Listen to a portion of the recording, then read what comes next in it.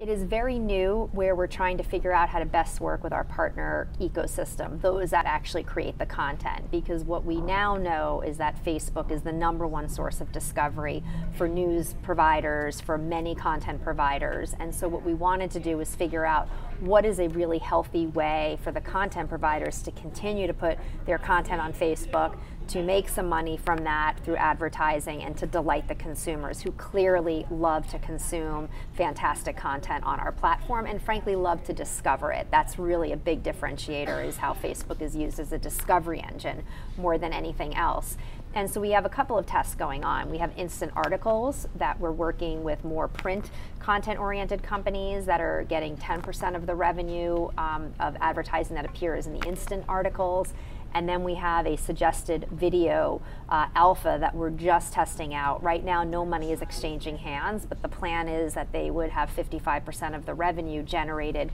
based on the amount of time that people interact with their video. So if you're in the midst of consuming a video, let's say from the MLB, and you want to go deeper in watching more videos, there would eventually be an ad that is served up in that feed, and depending on how much time you're actually spending with the video, you would get a percentage of the revenue from that ad, and that your portion would be 55%. So the basic notion is to deliver better content for our consumers who crave this type of content and really seek it out on Facebook and discover it, to ensure that our partners have a revenue share so that they can make money from their content and that they're continue to be incentivized to produce the content and distribute it. And we hope it'll be a win-win for everybody, but it is super early days, but we're generally really excited about the opportunity here.